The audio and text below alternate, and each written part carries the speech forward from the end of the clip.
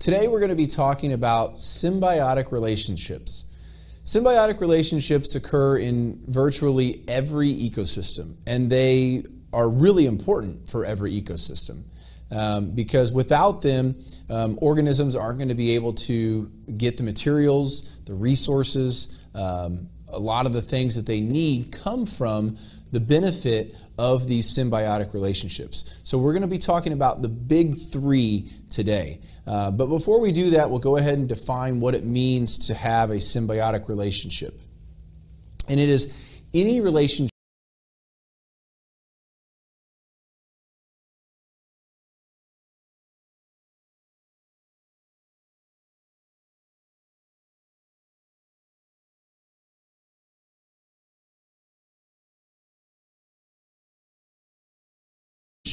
in which two species live closely together.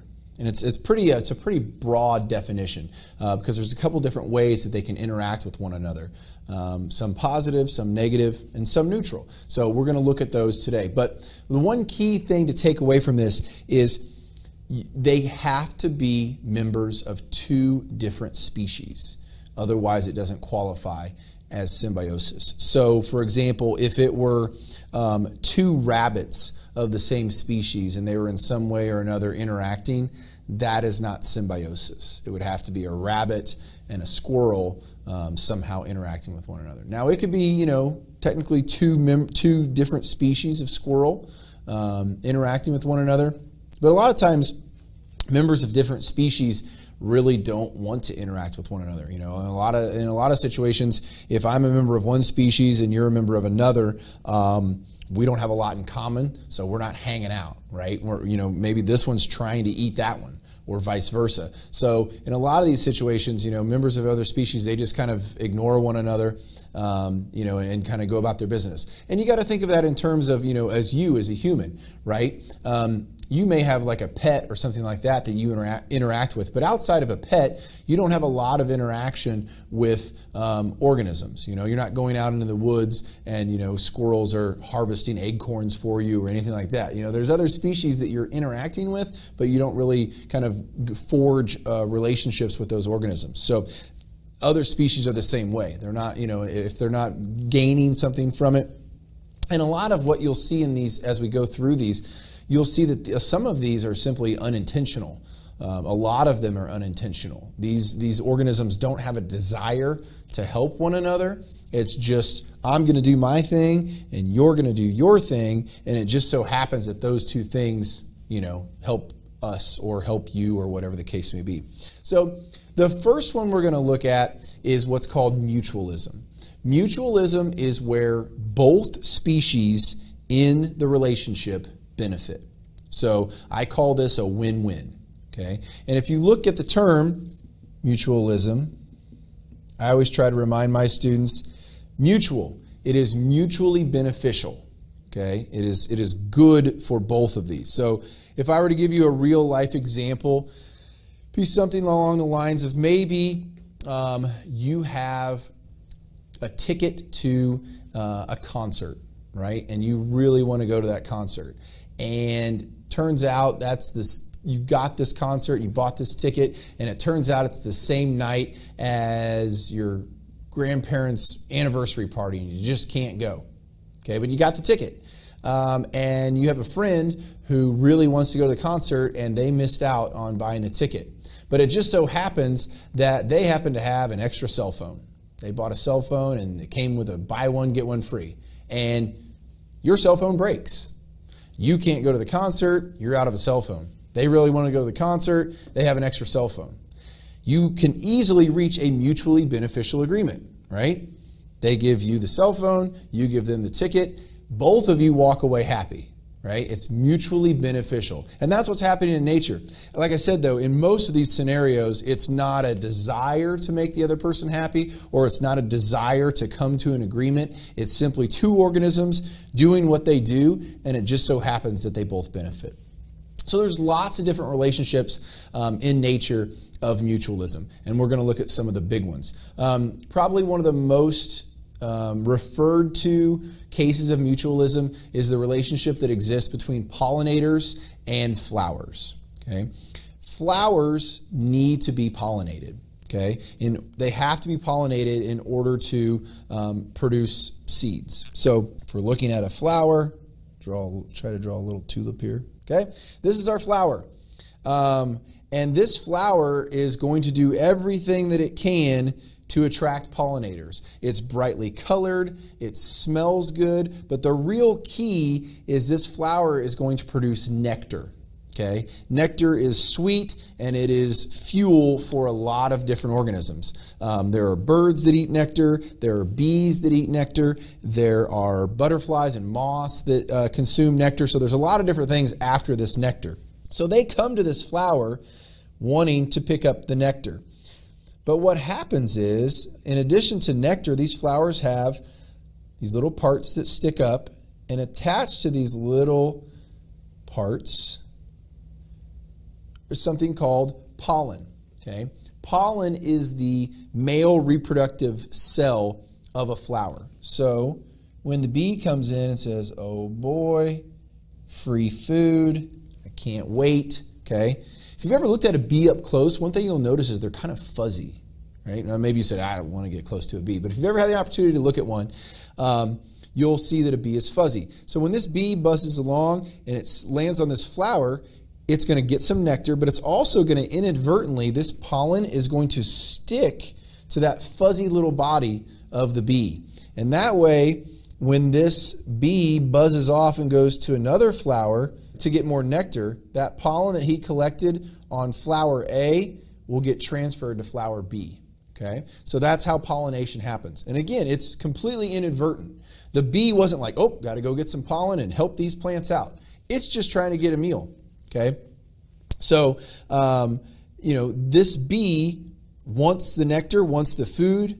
In the process, picks up pollen, transfers pollen from flower A to flower B, and when this flower produces seeds, it is now producing seeds that are a combination of those two flowers. Sexual reproduction has taken place, which is what the plant wanted all along. Plants are really sneaky. We don't give them a lot of credit, but plants are really sneaky in getting other organisms to kind of do their bidding.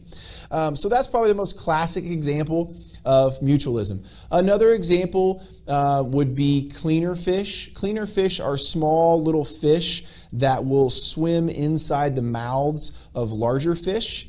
Especially like sharks and things like that, and they will clean between those sharks' teeth.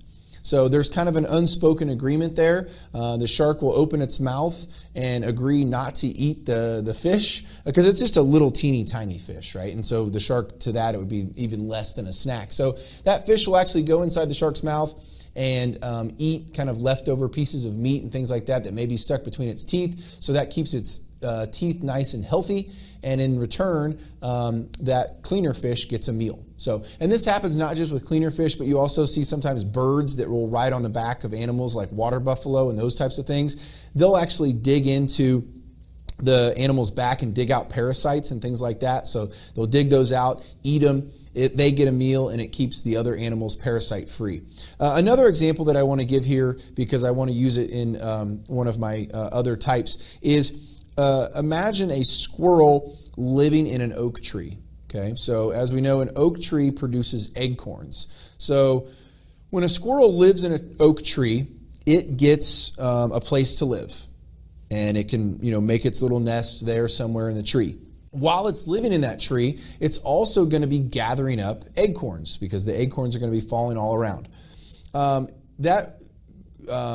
Squirrel is going to take those acorns and bury them everywhere. It's going to put some in a tree, it's going to bury some underground, and it's going to consume and pick up so many acorns, it has no idea where it left them all. They have some pretty simple brains. So in the process of living in the tree, they also spread those seeds all over the place. So squirrel gets a place to live, the tree gets its seeds spread all around. And again, remember that because we're going to talk about it again on our next example, which is called commensalism. Okay, so unlike mutualism, commensalism is where one of the species in this relationship benefits and the other is completely unaffected. Or sometimes we say the other is neither helped nor harmed. So there's no good, there's no bad, it's just kind of neutral. It's a neutral interaction. The most classic example that's always used here are barnacles and the whales that they attach themselves to. So if you've ever seen a video or an up-close image of a whale, you'll see that it has these bumpy little kind of suction things or little organisms suction cup to it. Now, they don't suction cup and they don't leach anything from the whale. They're not stealing blood. They're not ticks or fleas or anything like that. They're simply just kind of suction cup to the underside of the whale. The reason they do that is barnacles are filter feeders. So they swim through the water attached to the whale, and they pass lots and lots of water through their body, and as they do, they pull out little bits and pieces of food, and that's how they feed. Now, if they're not attached to a whale, they have a really tough time moving themselves through the water. They're kind of at the mercy of the current. They just kind of float around. So they'll float around, and then until they come into contact with one of these larger organisms, they'll suction cup themselves to it, and then they just kind of hitch a ride for the rest of the time. They've also discovered, now this would not be symbiosis because the other thing involved in this is not an organism, but they've also involved that ships are really good for moving them around the ocean. So barnacles will attach themselves to the underside of ships, and that's why periodically you have to pull the ships and then clean them to get all the barnacles off so that it doesn't affect the way the ship moves through the water. So other relationships were commensalism. We'll get back to that squirrel and tree example. If a squirrel lives in a tree that is not an oak tree, let's say it's an elm tree, and the squirrel has no interest in those seeds, then now it becomes commensalism because the squirrel is getting a place to live, the tree is not being harmed because the squirrel is not really harming it by living there, and it is not spreading its seeds. So there's no good, no bad for the tree. It now becomes commensalism. So if you ever see that, you have to be careful and read the whole example because you can't just automatically jump and say, oh, squirrel in a tree. It's got to be mutualism. Because if it's not a tree where it's spreading seeds, then it becomes commensalism. The last type of symbiotic relationships is called parasitism. And in parasitism, this is the only one of the three where we have a negative impact. So one organism is going to benefit and the other is going to be negatively impacted. And so this is the type of relationship we see between a deer and a tick, a flea and its host, a leech and its host. So the organism that's doing the harm and receiving the benefit is the parasite, and the organism that is being harmed is the host. The trick to a good parasitic relationship is being able to live on your host or within your host and not be detected.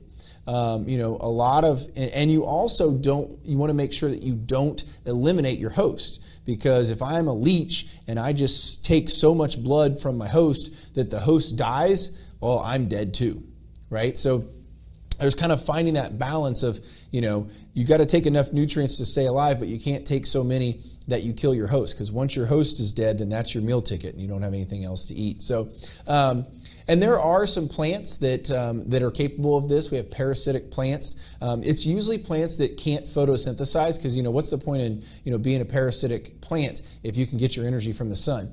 Most of the plants that are parasitic, they cannot photosynthesize, and so they kind of dig into another plant that can and steal nutrients and water and those types of things. So again, the big three that we've discussed today are mutualism, where both species benefit, commensalism, where we have one species benefit and the other being unaffected, and parasitism, where we have one species benefiting and the other member of that relationship is being harmed.